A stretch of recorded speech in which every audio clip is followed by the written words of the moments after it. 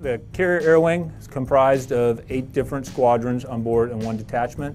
Of those 8 squadrons, 4 of them are F-18 E and Fs, so either single-seat or 2-seat versions. The F-18 is both a fighter and an attack airplane, so they can do all types of the roles as a fighter, shoot all the different types of missiles and weapon systems that are on board for that. For the attack role, they can launch almost all the weapons in the U.S. inventory. Used primarily, obviously, for any type of strike capability, you'd have the F-18. Right next to it would be the EA-18G, or Growler. It's a new airplane, looks a lot like the F-18, used for electromagnetic warfare. Anytime a radar sets off any type of signal, this airplane is able to pick up that signal, classify it, locate it, and then hopefully target it if it needs to with the systems on board that airplane. Highly sophisticated, fantastic airplane. We also have the E-2. The E-2, they're kind of the quarterback in the sky, so they've got a giant radar on top that goes around. Phenomenal ranges that they're able to get. Really opens up and shows the picture to the entire strike group, because they feed into the whole strike group. So they don't just control airplanes.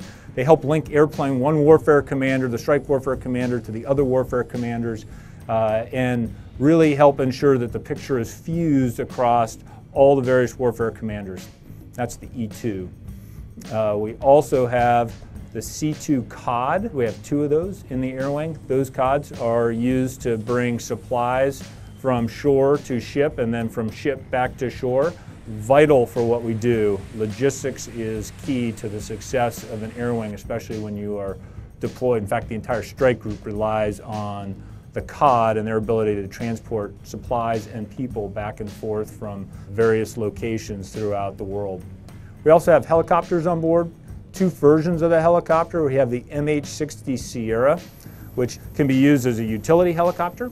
It can bring supplies from one ship to another, can bring people from one ship to the other. It can also be heavily outfitted as well. And we were able to put machine guns on the sides of it. We were able to put forward-firing ordnance on it to include rockets, guided and unguided, and forward-firing weapons to be used if you want to deliver SEALs in some location, or if you have a downed aviator and you need to go in and pick them up. We also have the MH-60 Romeo. MH-60 Romeo is used for any type of anti-surface warfare, to be able to find any type of ships that are out there. It's got a phenomenal radar that can see vast ranges, locate, classify, identify, and then ultimately target any type of ship that's out there. It can see periscopes as well at quite far ranges. And then it also has the ability to do undersea warfare against submarines by dropping sonobuoys, or it can actually drop a device that can actually go in the water and then acoustically pick up submarines as well. So we have quite a bit of platforms on board the carrier.